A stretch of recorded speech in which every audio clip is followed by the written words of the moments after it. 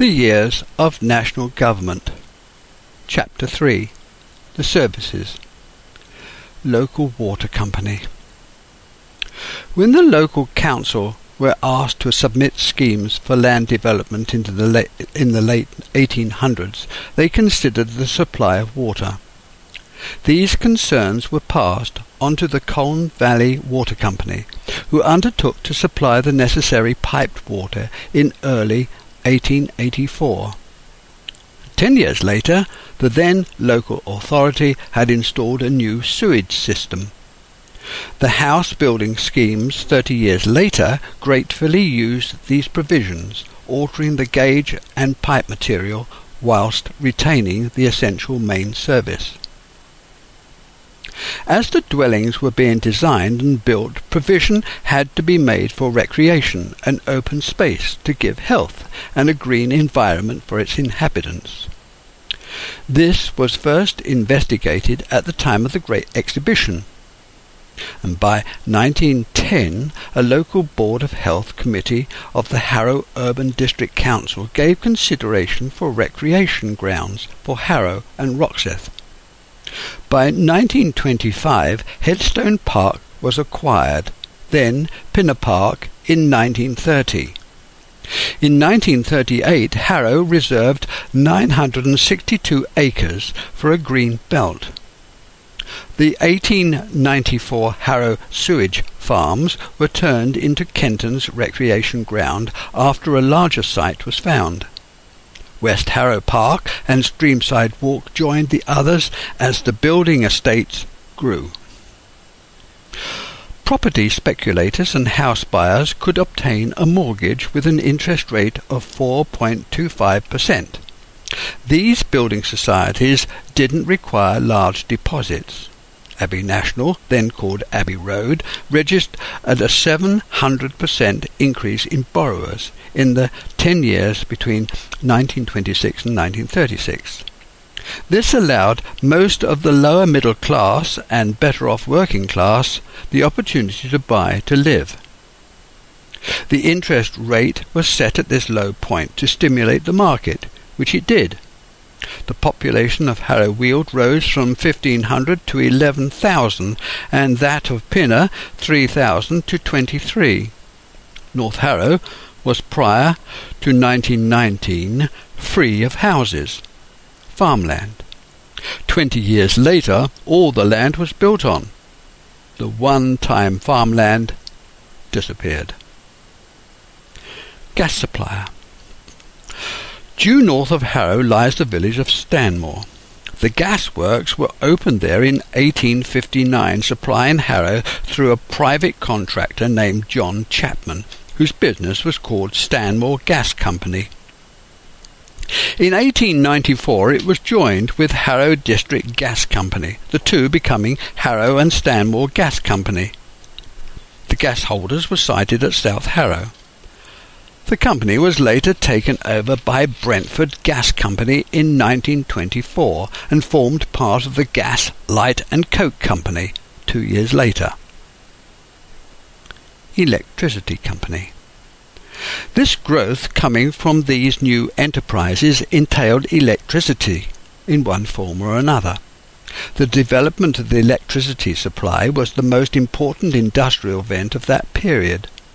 Legislation was required to carry forward a bill that became the Electricity Supply Act of 1925. This created the Central Electricity Board, formed at the time of the general strike in 1926. The board's task was to rationalize the myriad local power stations into larger units to build a new generation of power stations, all connected to a national grid of high-power transmission lines. And by 1933 this goal was almost complete. It was a worldwide first, having the most advanced system of electrical supply available produced by coal-fired power stations. Prior to the First World War, the use of electricity was for the very few. In 1920, there being almost 750,000 users, rising to 9 million by 1939.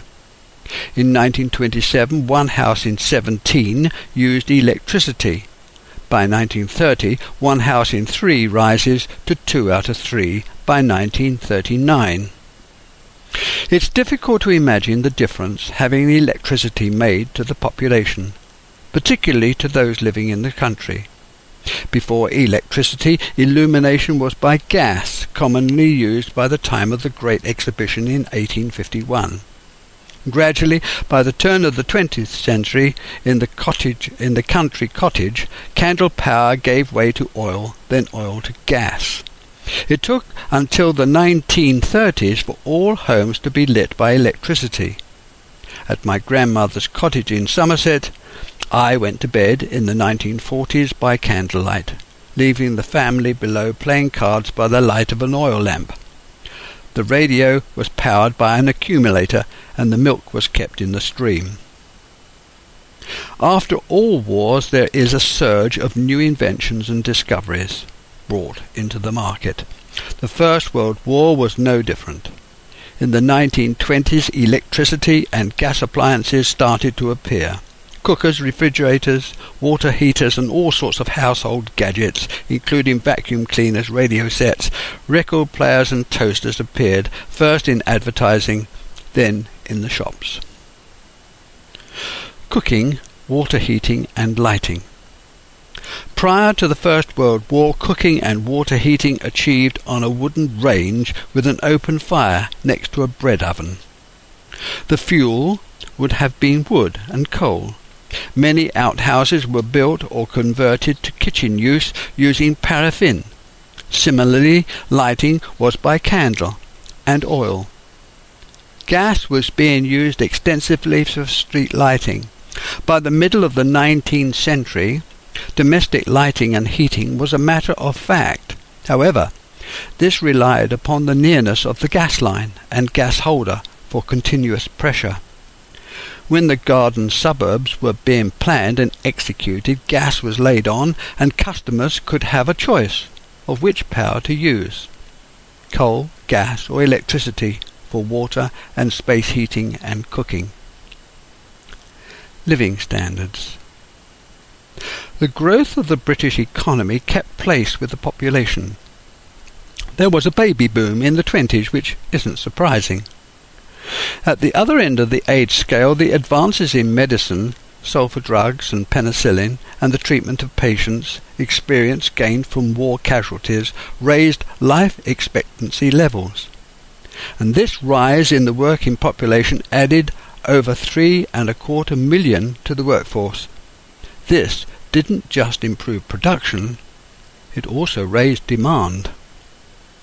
The increase in working population now included a much larger share for women. Even though returning men from the war eased women out of the jobs more associated with men's work, the role of women would never return to those of pre-war. A far greater number of women were independent, earning their own living.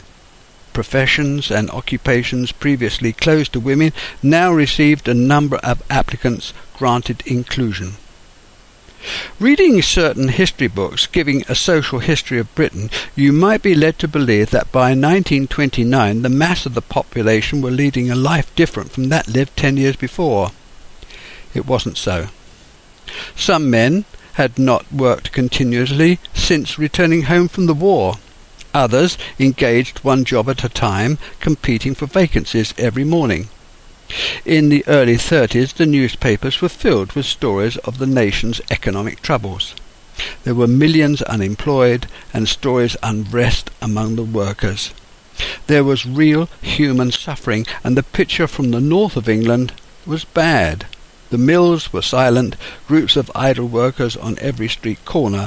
Clogs were worn and echoed on the cobbles.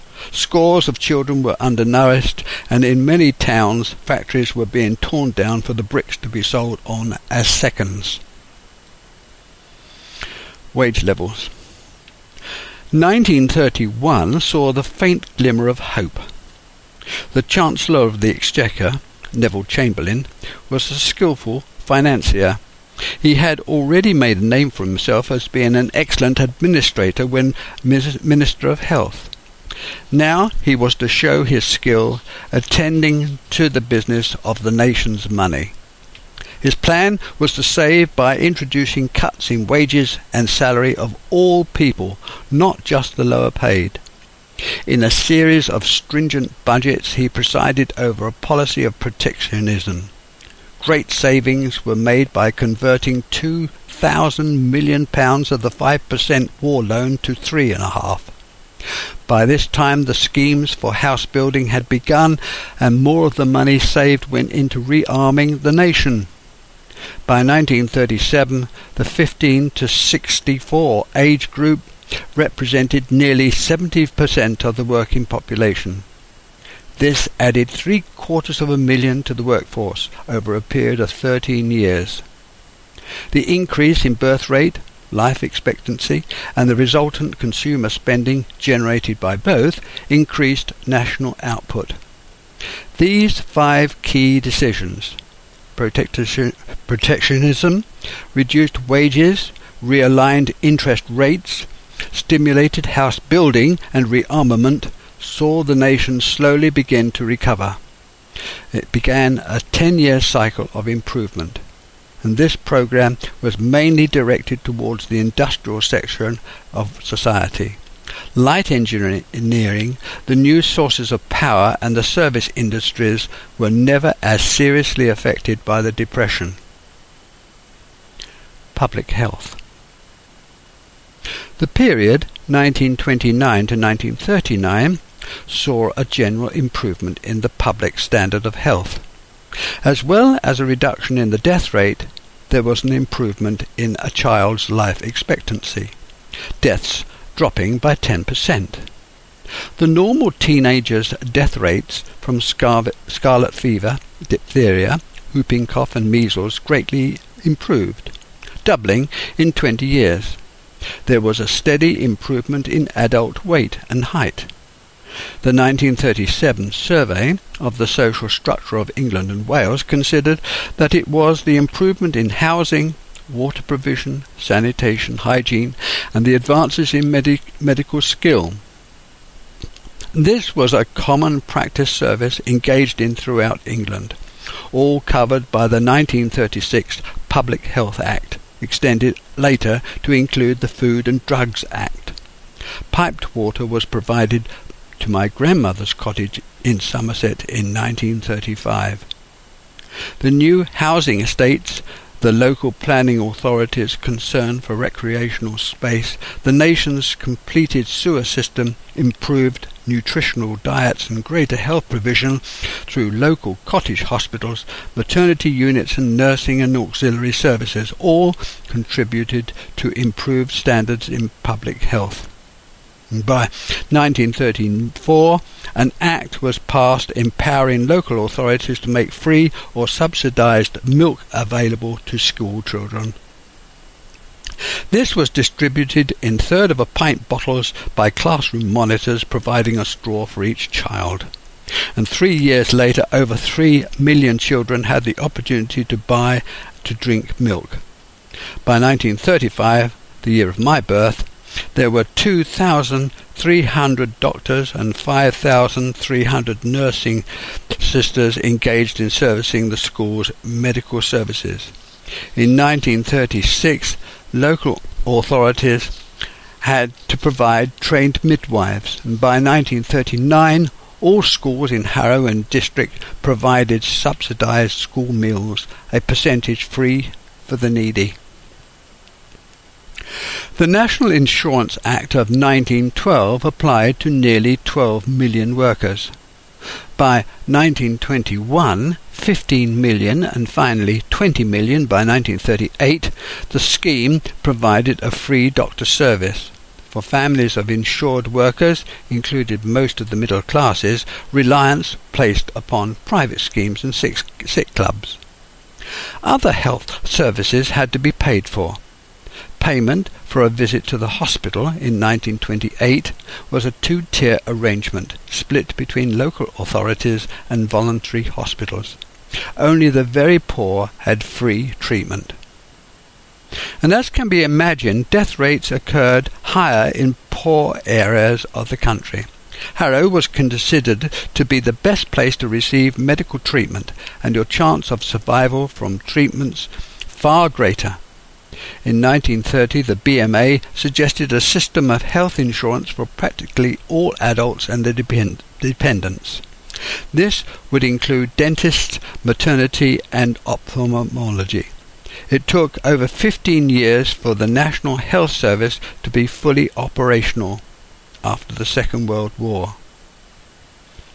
Waste collection. The dust cart came round once a week, on a Wednesday. The lorry was painted green and the collection was tipped into domed compartments covered by bowed sliding doors. Anything which could not be placed in the back of the cart was put on the roof. Every house had its own metal bin. I don't remember any complaint about having too much rubbish or throwing away an awkward shape or extra heavy item. Everything was taken away without question by the dustmen. The welfare state. As unemployment rose after the general strike into the 30s, a series of government acts were passed to provide extra levels of benefit. It was soon transparent that there were gaps in the payments, benefits and contributions.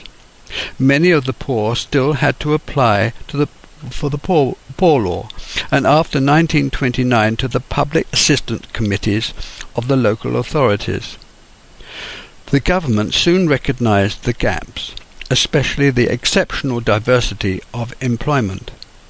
The Unemployment Assistance Board Acts of 1934-35 still didn't seal the gaps, and a further series of acts were needed. It took until 1937 for the majority of the unemployed that received assistance under the Public Assistance Committees of the local authority transferred to the Unemployment Assistance Board. By the early 20s, the Family Endowment Society was advising a national family allowance system, providing 12 and sixpence per week for mothers and 5 bob for the first child and 3 and 6 for each subsequent child. This suggestion never got off the ground. It was considered by the government that this would destroy work incentives and reduce the mobility of labour. In 1931-32, Chamberlain took the issue out of the local authority hands and set up the Unemployment Assistance Board in 1934. It took until 1939-40 when the government gave way, but not for the original social reasons, but to suppress wage claims, labour disputes, and therefore to control inflation. But the wedge was in. The Beveridge Report in 1942 made family allowance a cornerstone of social insurance. Church and State. It's perfectly understandable to find in census figures that congregations shrank after each war and did so throughout the passing centuries. The First World War had a profound effect on a society staggering from the unsettling result of a shifting population, buffeted and confused by industrialization. These uncertainties took their toll. Increasingly in the 20s, nonconformists made inroads upon the established church. It wasn't because they required less commitment, but less rigid and prescribed behaviour. Their services, complemented by a song, colourful tracts and religious leaflets, drew in their congregations, giving them a sense of belonging. Although the graph for York shows that Anglican attendees continued to dominate until after the Second World War, the nonconformists were waiting to take up the reins soon after that.